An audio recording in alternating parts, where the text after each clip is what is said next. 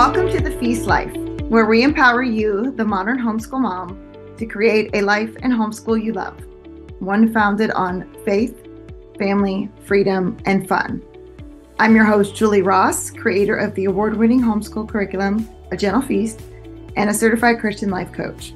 For more information on today's episode and to access my free gift for you, check out thefeastlife.me. Charlotte Mason once said, "Life should be all living, not a mere tedious passing of time." So on this show, we seek to savor the feast of life. Girl, grab your favorite beverage and pull up a chair. You are welcome at this table.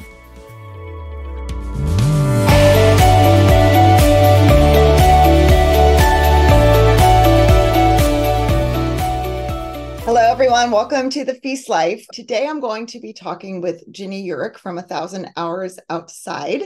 If you haven't heard of this movement, you are certainly going to want to check out this episode and check out all Ginny has to offer on 1,000 Hours Outside. So Ginny is a homeschool mother of 5 and a founder of this movement about getting children outside.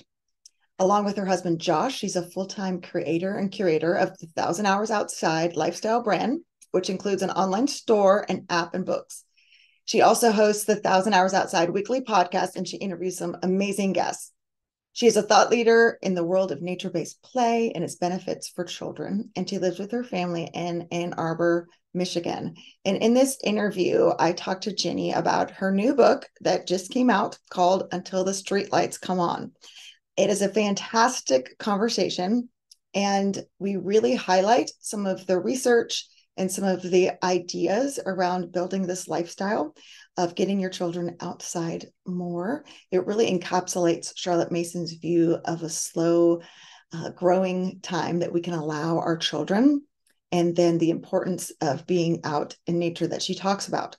But Ginny really breaks it down into a way that is very motivating with the research that she uses, but also she's just such a delight to have a conversation with. And she's such a sweet and humble person. And I really feel like that will come through in this conversation. So let's dive into my interview with Ginny. Hello, everyone. Welcome to the Feast Life. I'm your host, Julie Ross, and I am here with the amazing Ginny Yurich from 1,000 Hours Outside. And I am so excited that she is here. We were just talking before we hopped on about how I interviewed you back in 2020. And Wow. you were saying I was one of the first people to interview you. And I mean, possibly the first. And I think I remember being like, oh my goodness, someone wants to interview. And I was nervous and so honored and so excited. So it's really cool to connect again. Girl, I just have to say, I've been watching you for the past 3 years, and I'm so proud of you and everything that you've built and the message and the way that it's going out into the world. And yes, every time I see you, I'm like, yay, yes, everybody needs to hear what you have to say. And I just am so excited. So my first question kind of relates to that. Like, why do you think in the past 3 years, your message has been so captivating and resonated with so many parents? I think there's probably a couple reasons. One is I hit a tipping point. So I've been writing for about 10 years. And at the beginning, it was very hit and miss. We had really little kids, had new babies, and a lot of people were so thrown off by the concept. And I was too. When I first heard that Charlotte Mason said kids should be outside for 4 to 6 hours whenever the weather is tolerable, I thought that is the most outlandish idea I have ever heard of in my entire life. Like, that is impractical. No one would ever do that. And, then we tried it and we were hooked, and we're obviously not outside for 4 to 6 hours every day, but not even remotely close, but even just that concept of extended nature time. So I think that for a long time, my friends, my family, people were like, well, that's a weird idea. No one does that. And then slowly but surely, people joined in. And I remember, there was a year where maybe 3 or 4 people did it. There was like this woman from Canada named Lindsay, and this girl. I mean, I knew them all. It was like this, someone from Virginia and one person from North Carolina. And it was like just us, and we were the only ones. And then slowly but surely, I think it caught on because it it works. If I'm intentional about getting our family outside, it changes so many parts of family life. It's the answer to like a lot of the problems that we're facing. So I think that happened. We also hit a stage where our youngest was not so young anymore. And I think that that's an important piece too, because when you have really little kids, a lot of times you're very limited Yeah. in the work that you can put out into the world. And that's okay. That's Yes. okay. Amen. There is a time for everything. And those early years were not my time. It would have taken too much from my family. I could never have sat for an hour-long podcast prior to 2020. Our kids were so clingy. They wouldn't go with anyone. They needed their mom. Yeah. And so I struggled with that actually. It was something I struggled with quite a bit because you sort of see other people, they're taking off with their thing or their passion, and I couldn't. And Mhm. so I just had to wait for my time. And in 2020, our youngest was 4. And that is, I think, sort of a pivotal age where I could have a little bit more, just a little bit more time to put toward it. And also COVID. I mean, there was that too. So Yeah. people had nothing else to do. Well, maybe I was that's it. wondering that Maybe as that's well, it. because I feel like Yeah. for so many people, that was the tipping point of Yeah. we're going to go out in nature and we're going to do things as a family because sitting inside all the time, we're literally going to lose our minds. Yeah, like I have nothing else to do. There's no Yes. sport, there's no extracurriculars. What can we do? We can go outside and that's it. So I think it was a confluence of those things. And yeah, it has just grown since. And what an honor to play a small role in Mm. the part of these families' journeys. I could not be more honored and truly humbled. That's pretty cool. Yeah, it's amazing. And I think you need to realize it's not a small part. You're making a huge impact. And like you said, like the work that you do and getting families outside, it's changing children, it's changing their family dynamic, it's changing the children's actual like physical brain structure. You talk about this in this new book that we're going to dive into here in a second. Like that is huge, vital, important work that you are doing, and it's so valuable. And I love that you mentioned, Charlotte Mason. Obviously I talk a lot about her, Hmm. and I think that's why I reached out to you in the first place, because it Yeah. was like people read that and they're like, I ain't doing Charlotte Mason, I ain't going outside for 4 to 6 hours a day. And it's like, okay, like this is not like a legalistic rule Right. and you must fit your family into this box. What's the most important thing is that, are you getting outside? Do you value nature? And so I think her philosophy and the work that you're doing blend so well together Mm. in a way that it makes it very practical for parents to get outside. So it's not this nebulous like thing that we actually might want to do someday, but you actually give like feet to the idea Mm. and make it very Aw, thank you. doable. And you know what? I think Charlotte Mason, my first reaction to this concept of being outside, and she has so many beautiful quotes about, giving kids work that, is intended for them at this time and put something in Mm. front of them that's fascinating and see how quick they are to learn it. I mean, all this beautiful stuff that my initial reaction was one of pushback. And my reaction was, that's unrealistic. But when you incorporate extended, and I think, when she's talking about 4 to 6 hours, what we're talking about is you stay a little bit. You stay maybe a Mm. little bit longer than you would have otherwise. And you really let your kids dive into their play and you really have that chance to debrief and to exhale, to let your blood pressure go. This is such a message of hope to Mm. say, look, like let your kids play for 4 to 6 hours, on one hand could sound dogmatic, but on the other hand, if you take a step back and you really look at it holistically with all the other things she said, this is like a permission slip. This is Yes, like a yes, permission slip that you don't yes, have to do so much. You don't have, yes. I mean, 4 to 6 hours is a lot of your day. And if she's saying, let your kids figure out what to do outside for that amount of time, really the Mm. message is, hey, you can let go a little bit of the control and your kids are still going to thrive.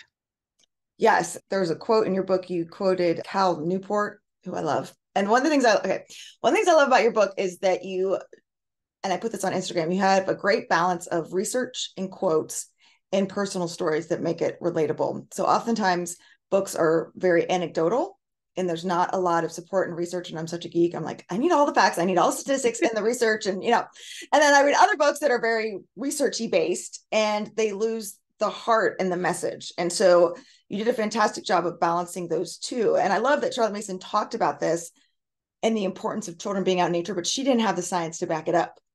Hmm. But now we do. So in your Right. book, you did a great job of bringing in a lot of that modern research to support.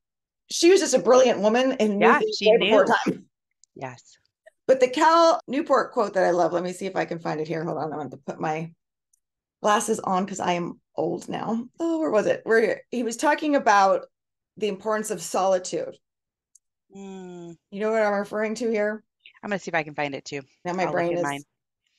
we can I always have sheets of notes and then cut I out my get pause lost. here. I'm like, Okay, I oh, found I it. Cal Newport informs us everyone benefits from regular doses of solitude. Everyone, you, me, our children. He calls solitude the school of genius. Even if we are physically by ourselves, we still have to nix the empty distractions. The chatter of the television, the flash of light from our phone announcing a new text or social media comment. Technically, we may be alone, but practically, we are always interconnected in a tangled web of people and business. And it reminded me of the concept that Charlotte Mason talks about of like masterly inactivity and the importance of our children being out in nature, but also having time where it's not, okay, we're going to be out in nature. And today we're looking at mushrooms and let's all, I'm going to read you this book about mushrooms and then we're going to go find one. And then we're going to paint this mushroom in our nature book. Not there's anything wrong with all of that, but mhm. can they be outside with no direction from you or very little? Like go over there and find something cool and come tell me about it. Right. I mean, this is the school of genius. I think Yes. that if you ask any parent, like, hey, would you like to enroll your child in the school of genius? They would probably say yes. And Yeah. what is the school of genius? It's exactly what you're talking about. It's like you could even refer to it as that. If that helped you I feel love that. better, Yeah. if you are wanting to go outside for a couple hours during your day, whether that's during a school, if you homeschool, if it's after school, whatever that is, you would say, hey, we're heading to the school of genius. It's just outside where I don't tell you what to do. That's what it is. Yeah, yeah, I love that. It's a freedom to not have to have the pressure to do everything yourself either. Yeah, And I and you think, learn to trust, right? You yeah, learn to trust your kid, and I think this is a really tricky part. We're fastly approaching adulthood for our kids. So we're a couple years away, 2.5 years of adulthood, and I think a lot of people really struggle, right? Like all of a sudden, this is a big transition, but it doesn't have to be as big of a transition if throughout childhood you've given your kids some control, you've given them some autonomy, and I do think it's supposed to be this gradual passing of the baton for them to direct their own lives. But the problem is that when we direct everything, they don't have any opportunity to make decisions, to find out how they thrive, to find out what makes them tick, what keeps them curious, how they learn. Mhm. All of those things, they happen when they're directing it and not us. And so this is really brilliant from Charlotte Mason, isn't it? It's Yeah. 4 to 6 hours basically of letting your kid alone.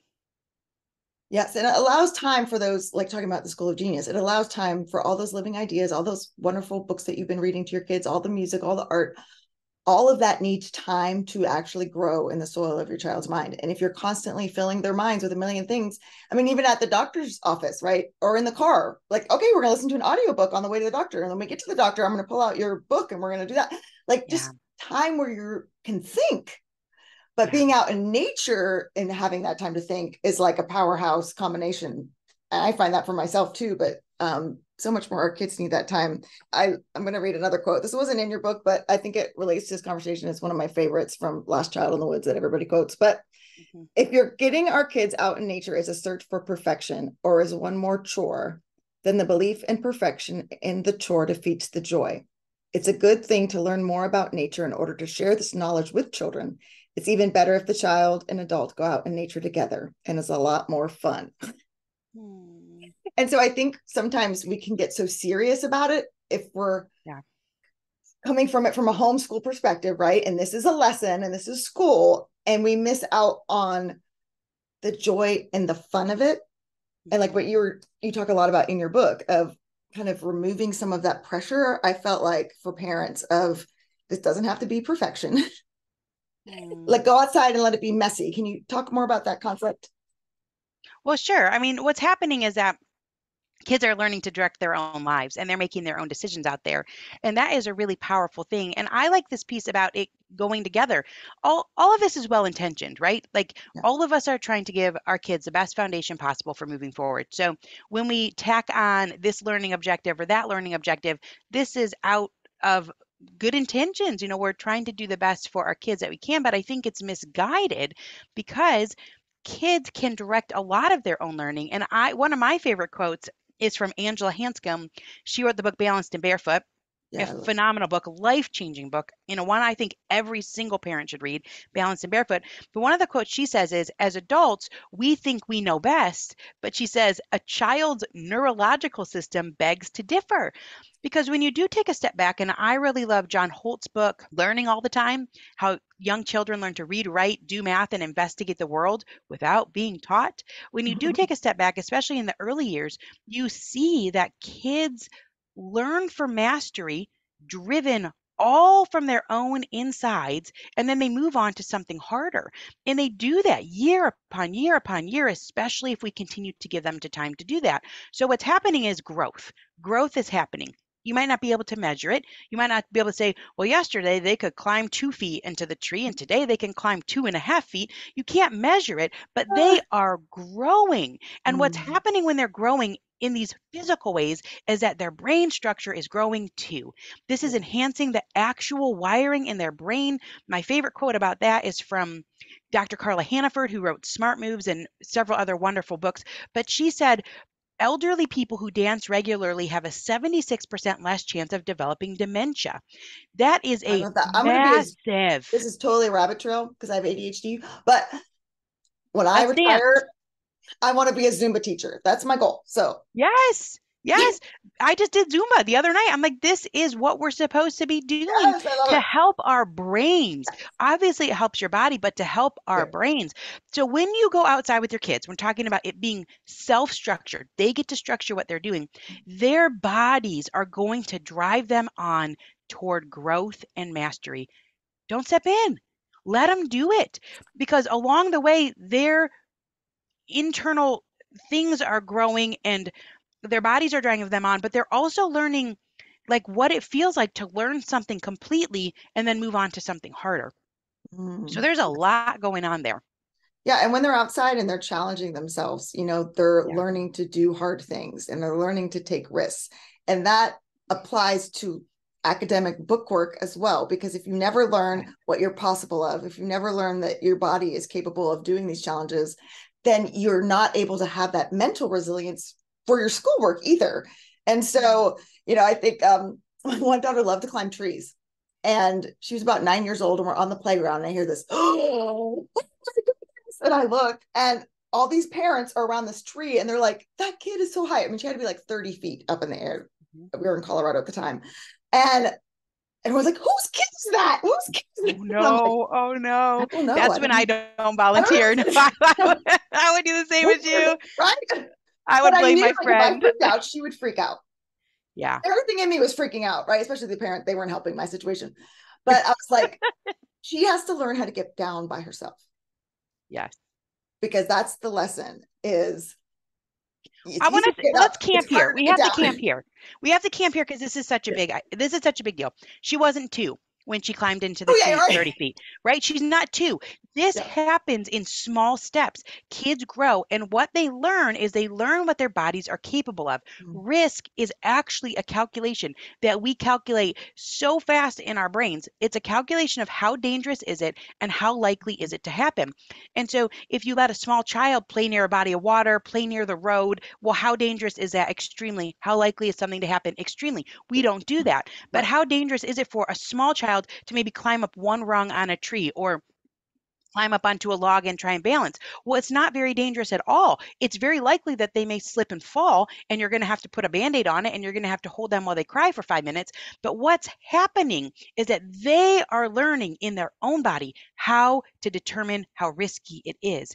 And if you Mm. don't give them the opportunities to do that, they're not ever going to know. They're not going to be able to make the calculation themselves because they've never had the opportunity to do it. So we cannot be the one that is always managing and calculating the risk. They have to do it. And what is so cool is that kids grow little by little and little by little, they're maybe a little further off the ground. Little by little, they climb a little bit higher, but it doesn't happen all at once. It's this small progression, and they learn those skills. They learn how to test the branches, they learn how to get up and get back down, and all of that happens in small increments, and we are passing the baton. Mm. Mm-hmm. Yeah, I love it. Yeah, you have to see where your child's at, right? And kind of Yeah. extend the circle of safety and the things that they're Yeah. learning. But I think I'm so glad we're talking about this, because I feel like parents in today's society, they feel the need to protect their kid from everything. And so they don't want them to, maybe they might fall if they go one more rung up and they think they're capable. You don't think they're capable, you know, and allowing, I feel like you in your message in your book do a very good job of giving parents research to go, no, that you have to let this happen. And this isn't just something I'm saying, like, this is why. And I think the why is so important. And you do a very good job in the book of providing the why for so many things about being outside and the way you do it. One of the things I thought was really relevant, so we're recording this in November and it'll air really soon too, but talking about the time change and about, you talk in the book about artificial light and the rhythms of light. And I was reading it and I was laughing because I have been so messed up this week since the time change of my sleep rhythms and waking up. And I'm like, so can you talk I about thought this it was concept over. of I light? can't, every single year I hear like they It's got rid of late. it and then it still happens. What is Yes. happening here? Oh, I feel you. Yeah. So can you talk about this concept of light, artificial plus the natural light, and how important that is for our kids? Absolutely. This is something I had no idea existed until a few years ago. My midwife actually had told me about it years ago. She would say things like, if you get your kids outside before noon, they'll sleep better at night. And I just remember thinking that doesn't make any sense. So I didn't Yeah. pay any attention at all. But in the last couple of years, I've actually seen a bunch of the research and read all of these books that talk about how light is not only for our vision. And that is what I would have thought. That's the purpose of light. It's so that we can see. But there is a very big difference between full spectrum sunlight and a light bulb. And especially these days, the light bulbs used to, and I Yeah. think they were maybe more dangerous, they weren't as energy efficient or whatever. The light bulbs used to simulate more of the curve, the natural curve of full spectrum sunlight. And now they don't. The light is like peaking at different colors. It's pretty interesting to learn about. Yeah. But full spectrum sunlight is a wave and it includes all the colors and it changes throughout the day. It's meant to be a guide for our physiology. It's Mhm. meant for you to see, yes, but also this is meant to guide your body. So, one thing that happens when you go outside in the morning, you're exposed to bright light and it's measured in terms of lux. One lux is one candle worth of light. And the lux is in the thousands, even if it's cloudy. If it's sunny, it's going to be in like the tens of thousands. But if it's cloudy, it might be 4,000, 5,000. You can actually measure it. You can buy a meter. I think there's apps on the phone. That's cool. You can see how much light is coming through, full spectrum light. Inside, even in a bright room, even with the window open, the numbers are in the hundreds, 4, Mhm. 5, 600, 800.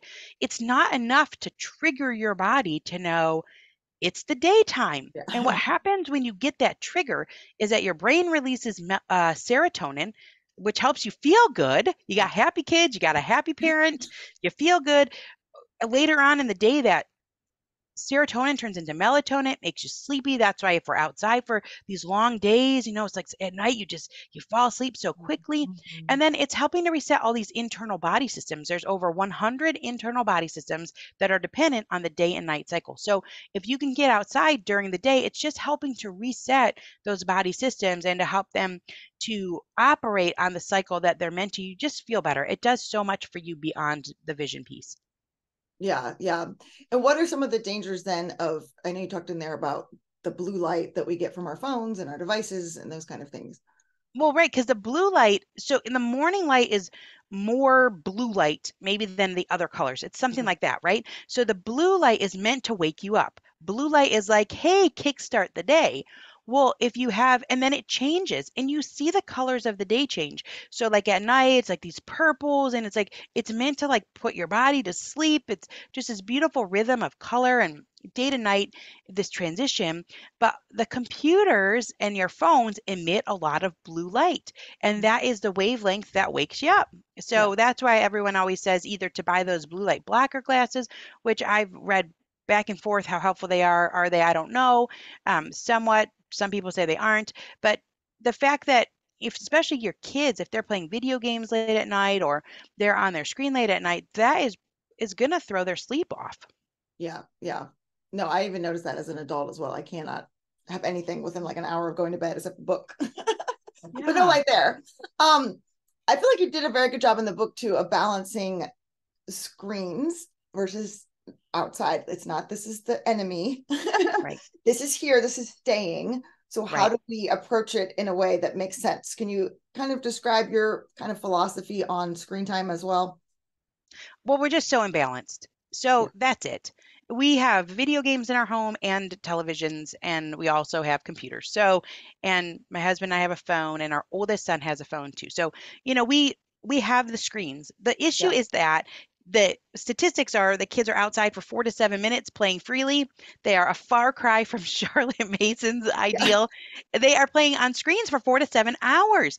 So this is the problem. The problem is that we are massively imbalanced. It's not even like it's close and we need a Yeah. little tweak. Like we Yeah. need a lot of tweaking here for our kids because when kids play outside and when they play in general, if they're playing inside, that also is really beneficial for them. If they're off screens, if they're doing hands-on things, they're building with their Legos or they're building with blocks or they're reading or they're playing games, anything that's imaginative, they're playing pretend with their dolls, things like that. This is enhancing their brain function. We've talked about that already, but it's also enhancing their social skills, their emotional skills, their physical bodies. And so all of these things are happening when kids play. And the biggest problem, I think, obviously there's issues with screens and kids can see content that is beyond their years or things that maybe we wish that they wouldn't have seen. There can be cyberbullying. There's like obviously some risk there, but I think the biggest risk is how much time it takes away from these things that kids need to develop who they are. And Mm-hmm. so if so much time is going to screens, they're not getting the downtime, they're not getting the margin, they're not getting the time to be creative and innovative and bored so that they can figure out what to do with their time. They're not getting any of that. And that really affects their development in the long run. Today's episode is brought to you by A Gentle Feast. A Gentle Feast offers a complete living books curriculum, an award winning early reading program, and more tools to equip you to apply Charlotte Mason's timeless philosophy into your modern homeschool. Go to agentlefeast.com to check it out. Smooth and easy days are closer than you think. Yeah, for sure. And you gave such good research that I think is really helpful for parents just to know. I mean, I just think you don't know what you don't know sometimes, right? Right. And so you give a lot of data that's very helpful to kind of go, okay, no, this is why this is important. It's not like you can't have them. It's not like you can never use them. It's that finding that balance, but it gives some of that motivation because it is hard Yeah. to balance that. Yes, you do need motivation. So let's talk about two. Here's two Yeah. that I go back to a lot. One is called Distance. They both come from Katie Bowman, who is the founder of Nutritious Movement. She's got some really cool books. One is called Grow Wild. I think she's got like 10 books. They're all good. Two things that she says. One is we need distance looking. So distance looking is when you're outdoors. You can't have distance looking inside. And what happens when you're inside or you're doing near work, reading, or you're in an enclosed space, your eyes are always constricted. Mm. Like if you were to lift weights and your bicep would be tense, whatever, your this ring around your eyes called the ciliary ring is always constricted, even when you're sleeping. So the only time that your eye relaxes is when you are engaged in distance looking. That's it. So kids are really struggling with their eyesight and short-sightedness is on the rise because kids are not getting a chance to look at things that are far away. So that's one small thing. It's like, hey, are we going to have some distance looking today? I mean, it's silly, but Yeah. it is actually a thing. And another thing she talks about is when kids jump and land, which this is a natural inclination of a child.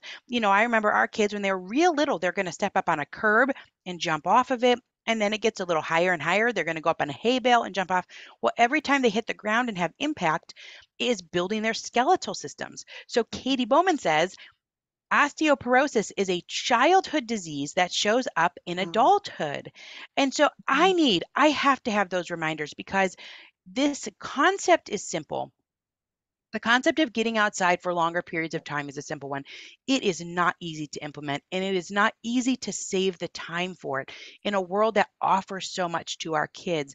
And so for me, I continue to read about it. Now, we've been living this way for 12 years and have been researching it for almost just as long.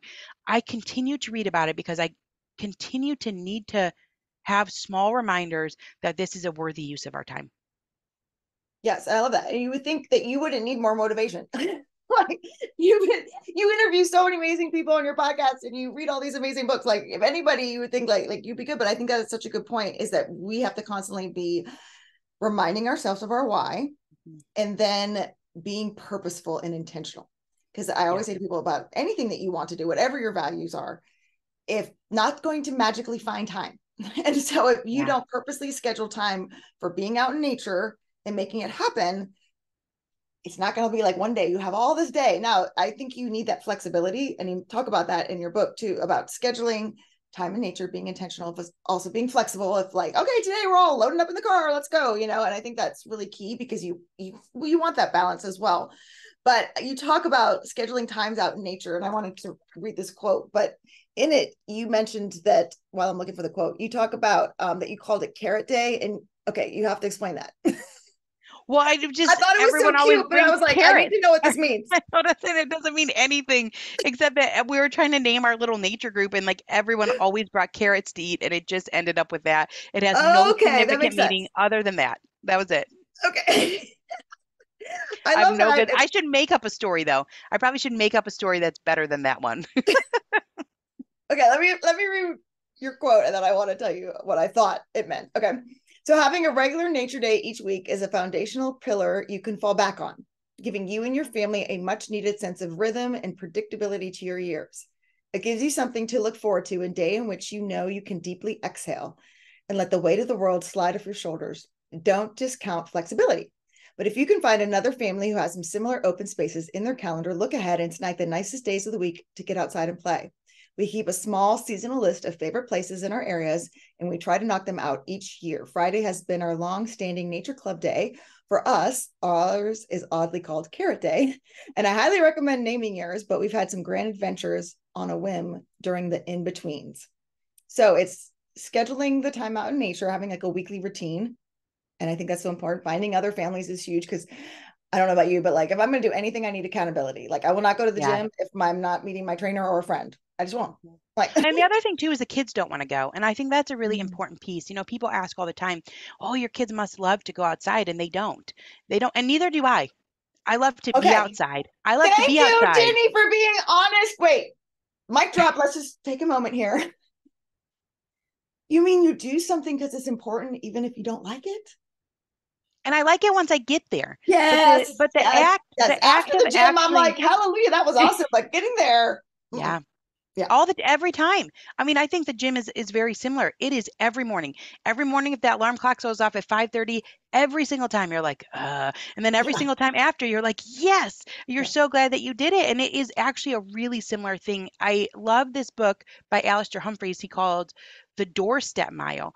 And it comes from a saying, like it wasn't actually his saying, some Norwegian saying or something, that the hardest mile is that mile across your doorstep. That those are the hardest times. And so friends make all the difference in the world. My kids do not want to go unless there's friends coming. And if there's friends coming, they absolutely want to go. It changes the entire thing.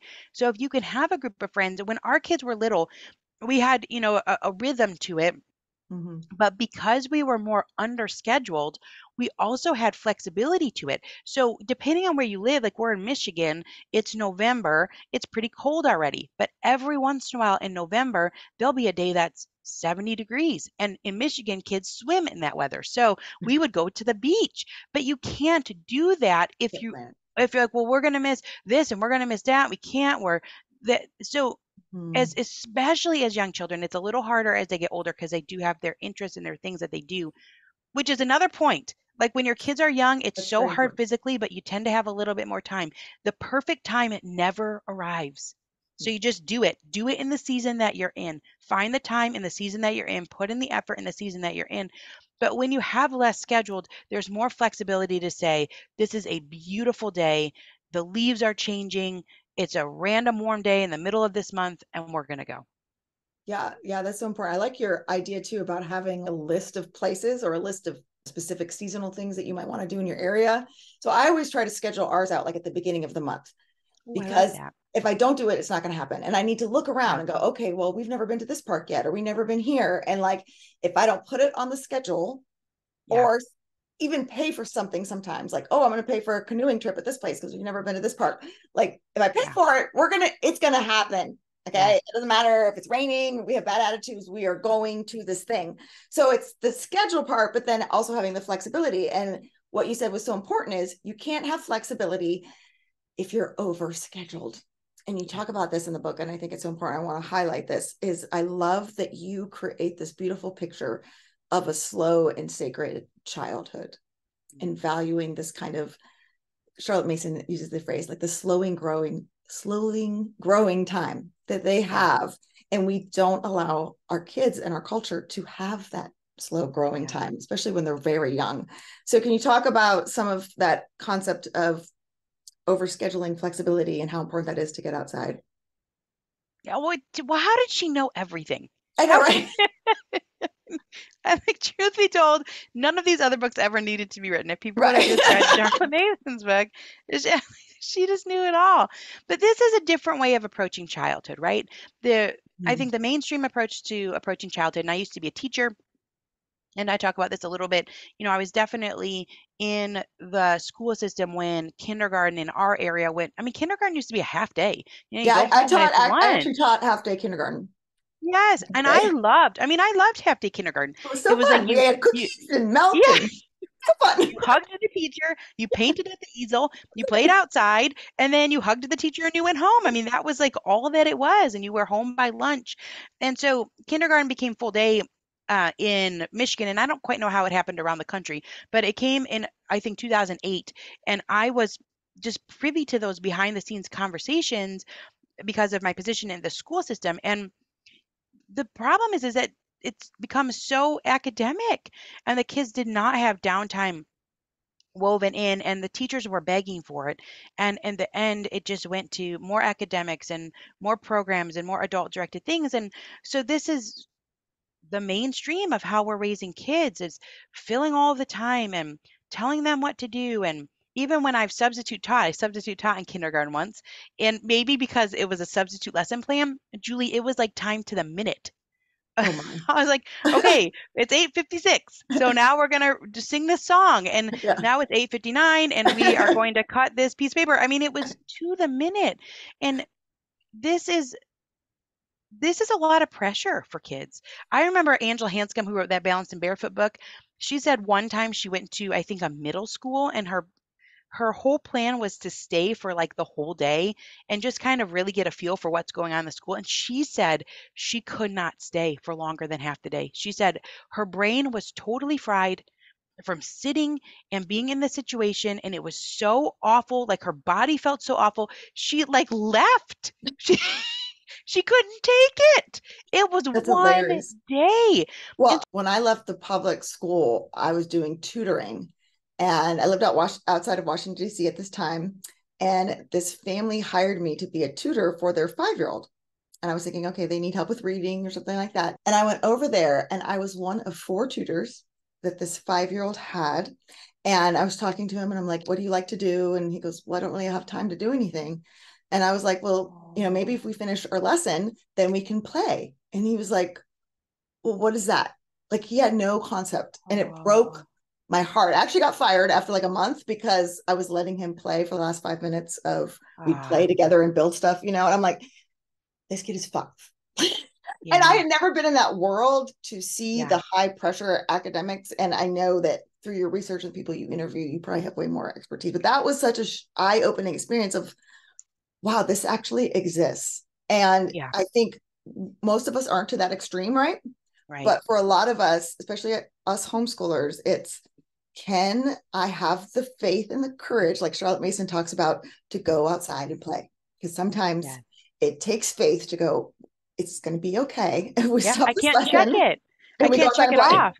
And I tell you what, that's a family that loved their kid. They loved their kid, but they were severely misguided. Our youngest, so if we talk about, let's talk about like the slow growth, right? Yeah. So this Dr. Carla Hannaford, who wrote the book with the dancing quote, the dancing statistic, she is in her 80s.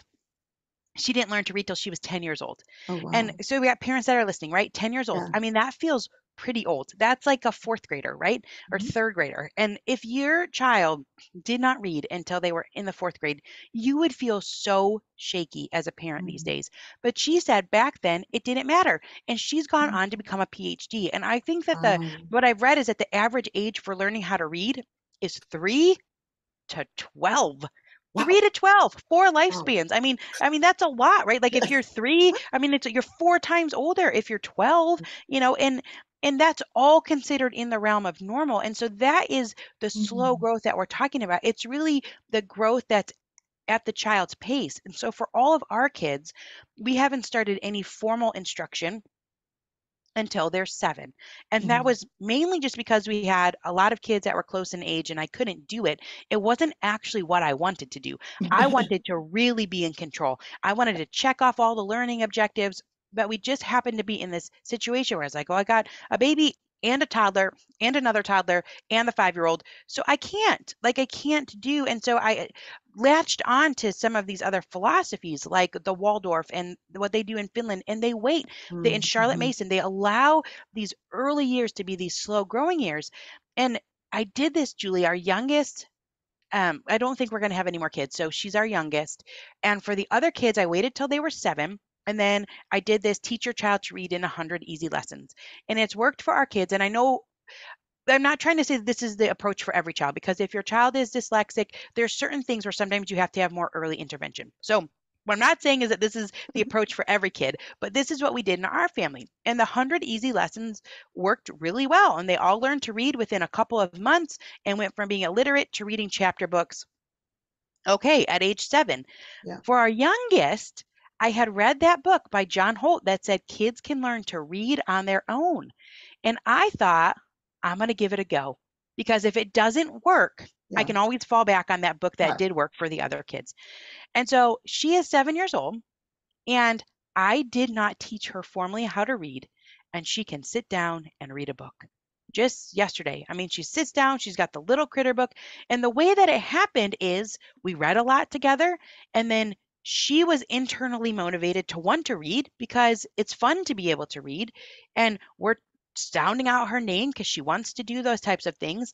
And eventually she asked enough questions to Yeah. where she figured it out on her own. Mm. And it's such a different approach to childhood that, like, when we talk about the slow growth, that is really what I would think of as slow growth, which is we can live, we can love, we can have a great today. And I'm not putting learning objectives necessarily on a timeline for Mm. each particular child. I'm letting Yeah. it unfold as it comes. And I think that's okay. And I Yeah. think it works. I mean, like I said, there's going to be certain circumstances where a family is going to have to approach it in a different way due to certain circumstances, but you know that too. And you Mhm. also, I think, as a parent, get to choose. And it's hard. It's hard because if you have a child that doesn't learn to read until they're 10, good for you, parent, for letting them be on their timeline. But I know you're going to get a lot of flack for that. Mhm. Mhm. Well, even just the lifestyle that you talk about in your book, I think you can get a lot of flack for that. You have to be Yeah. prepared for that because it's like, wait, your kids aren't involved in 17 activities and your family is Yeah.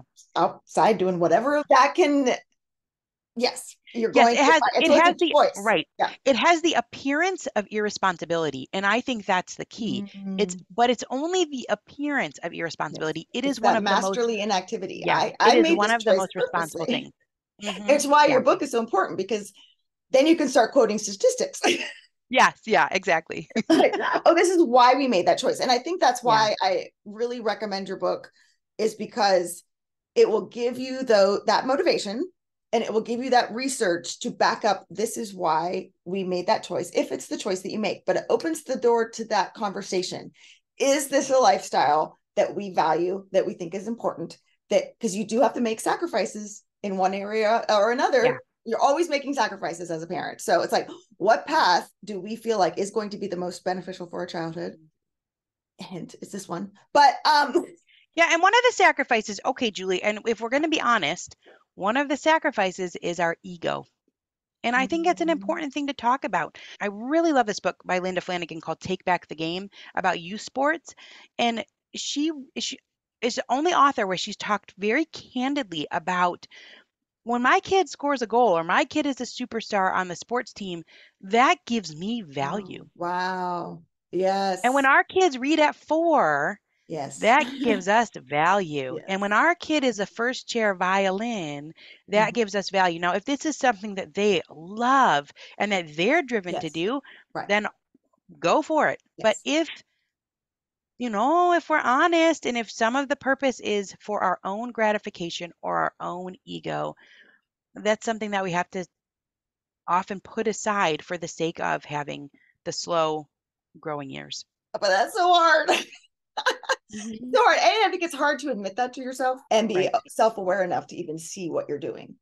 Yeah. And so if you're sacrificing that and you're following this path of we're allowing our children these years to grow slowly, to have time, we're not going to fill our days up with so many things so that we can spend time outside because we do really value it. We see the neurological benefits, and I love that you bring in all the neuroscience and all that thing. This is actually preparing our children for a better future to Hmm. have this time outside as a child. So we're going down this path that can give you the motivation and the knowledge to be able to deal with some of the ego things, because it's like, yeah, well, we made mud pies today. It's like, Well, and here's a full circle thing. I mean, this may be what is actually happening in the rat race.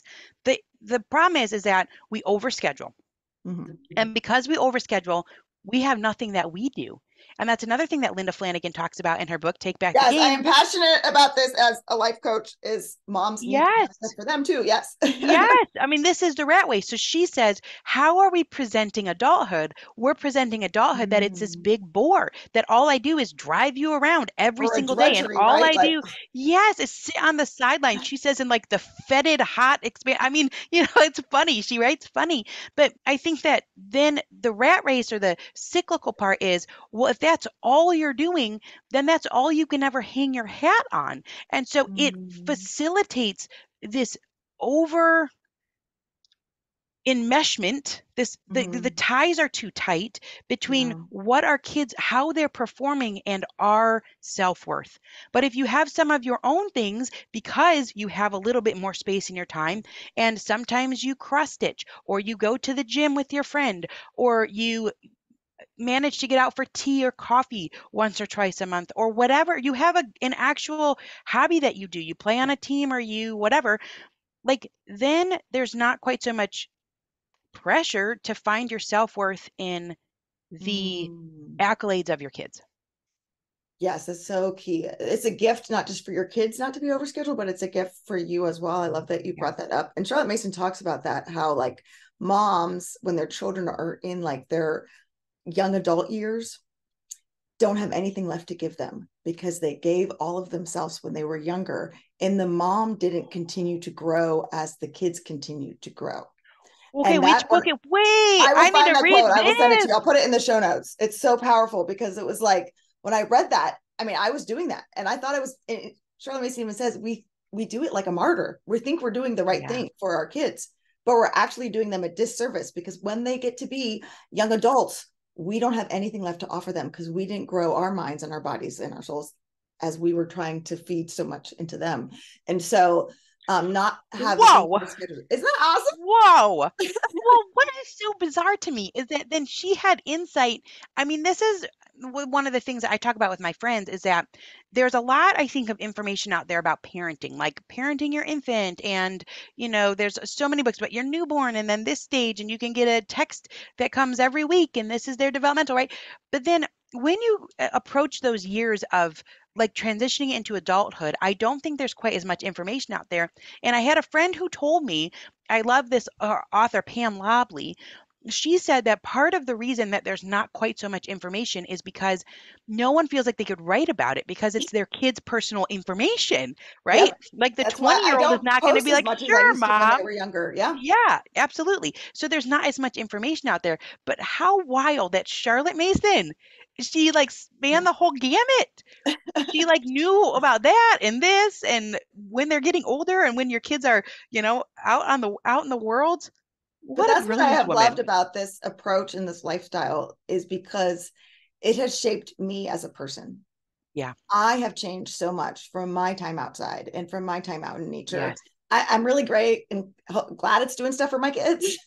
But Yeah. really, what motivates me and what has made the biggest impact is how it has shaped me as a person. I will literally like slide off the side of the road now to be like, oh my goodness, let's go look at these flowers. Or, other day I was Yeah. joking, I'm really turning it into an old person because I was like bird watching the other day and I was trying to find my binoculars. I saw a bald eagle the other day up in Oh, North Carolina. I was up wow. there and we were staying out in the woods and I've never seen one in real life. It was so gorgeous. Wow. And I was like, Wow. I would have missed all this stuff before because I was so focused on Oh, work and achieving and all these other things that until I started embracing this lifestyle, it was like yeah.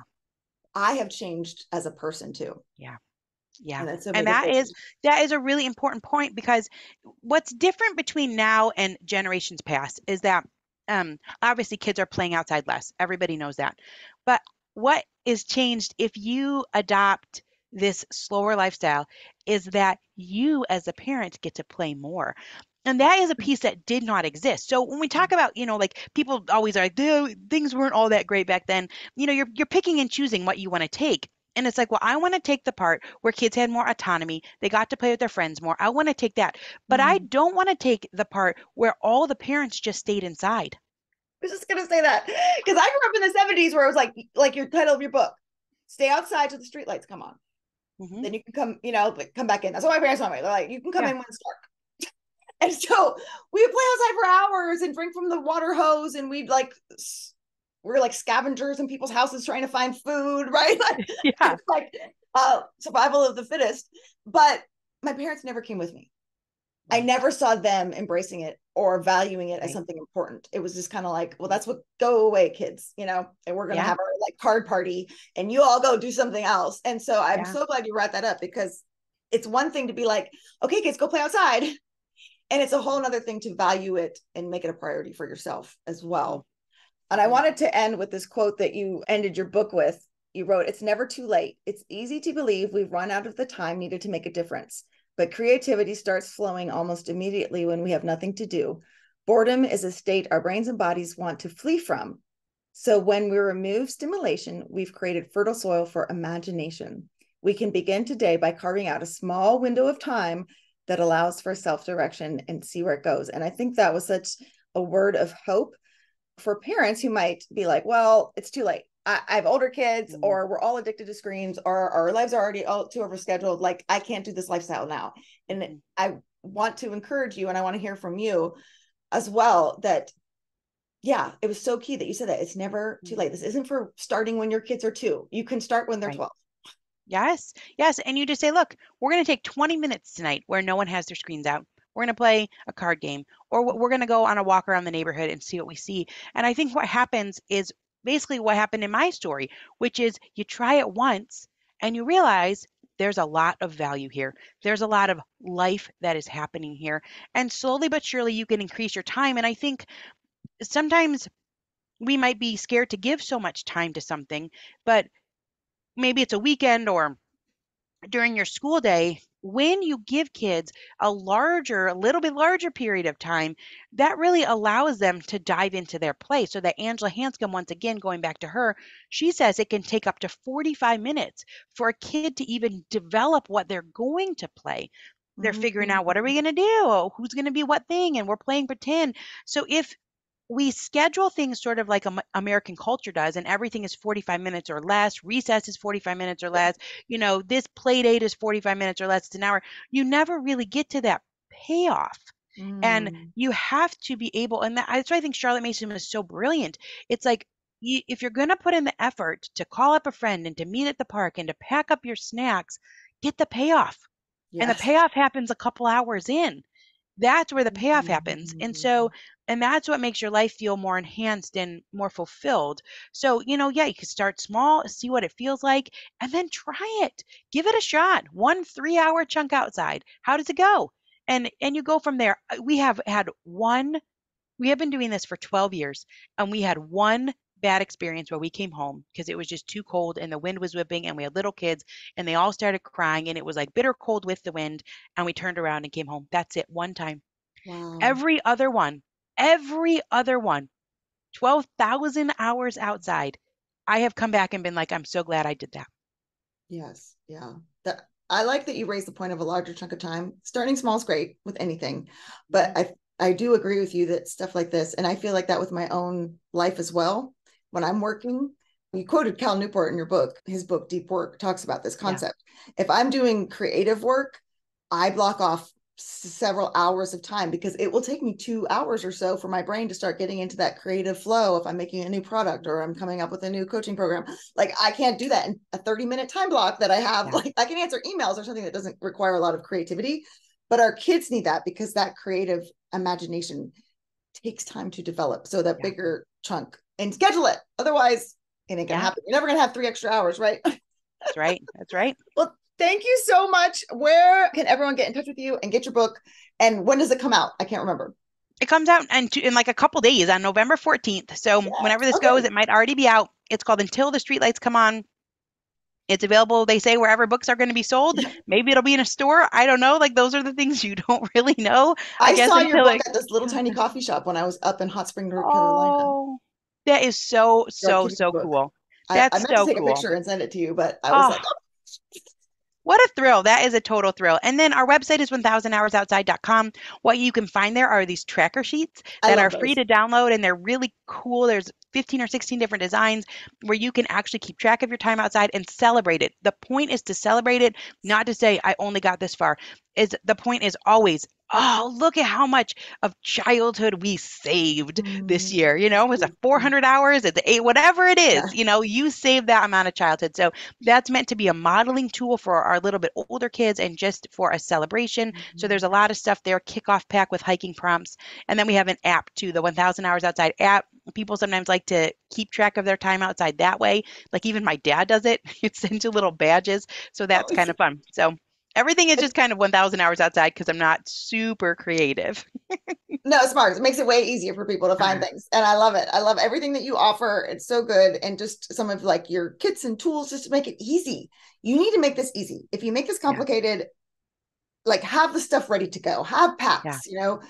1 year for Christmas, I bought my kids all those like camelback backpacks and compasses and binoculars and things. So it's like we didn't have to go hunting for everything every time we wanted to go somewhere. Just grab the bags, make it so easy because this is so important. The little trackers are so cute, and I feel like that with anything. Anytime you're starting a new habit, you need a visual, you need a tracker to help motivate you. So I love that. Yes, you heard it from a life coach. You heard it right here from a life coach. The visual helps. It really does. Absolutely, 100%. Well, thank you so much for your time. I love you so much. This was a wonderful conversation. Oh, it was just such a treat. It's like it came full circle, you know, that we connected so many years ago, and I'm so grateful that you had and I had can't me wait back. for everyone to get your book. It is so important. So thank you for doing it.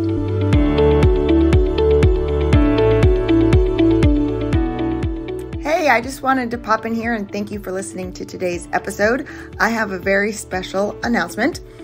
In January, I'm going to be launching a new course, The Confident Homeschool Mom, and I would love for you to join me. If you would like to get on the waitlist for this course, you can go to thefeastlife.me/join, and then you'll get all the information about the course when it's released and be able to get an early bird discount. So once again, that's thefeastlife.me/join. I can't wait to start this in January, and I hope that you'll be able to join me.